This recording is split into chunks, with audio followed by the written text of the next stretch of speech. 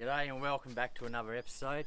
Crispy here, and today we're talking about solar blankets and how to charge our X1. It's got two 150 amp batteries in it, so total 300.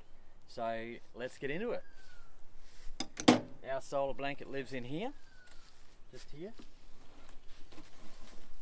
and we've gone for the Itech World 280 watt solar blanket.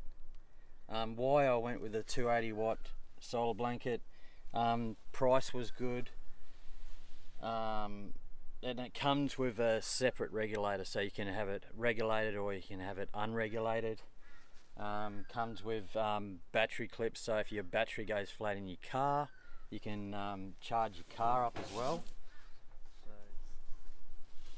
So this Itech World, they're from WA, from Perth, and this was the 280 watt was $4.99, but they just recently they did have them on special for about $3.99, I think. So yeah, but it's got a pretty good carry case.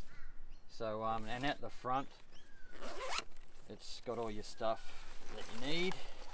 So with this, you get your 5-meter cable with Anderson clips on both sides. You get your solar charge controller, your MPPT, and that regulates the charge.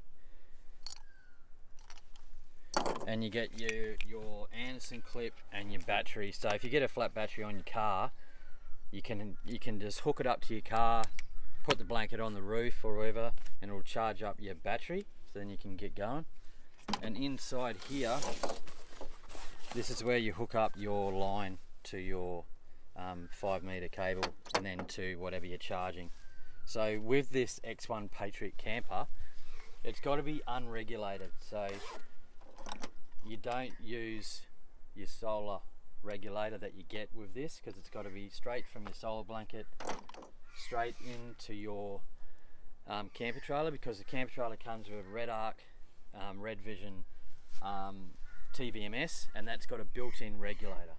So all you got to do is grab your lead and just plug it straight into there. Chuck this down. On the inverter side, so the inverter was just in here, there's your inverter. It's on the inverter side of your X1s. Down here, it's where you fill up your tank as well for the water. So that's for your solar input to charge. So you grab your other end and you just chuck it in here, plug it in, and then what you can do with this, what's good about this one as well, is you can put it on your car, or it's got eyelets all around it, so you can hang it on your camper trailer, or you can put it anywhere. So what I'll do is I'll chuck it up on my window on my car.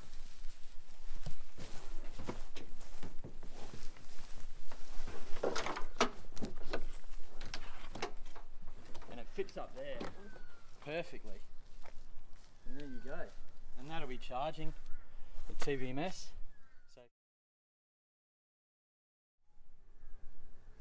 So if you come around to your TVMS, sorry about the reflection, it's a bit hard to film at the moment, but it's pretty bright. You power it up and then go to your screen, and then you scroll to the right, and then what it does, it comes up with all the what input you're getting to your batteries, to your TVMS, and it tells you we're getting 13 watts at the moment.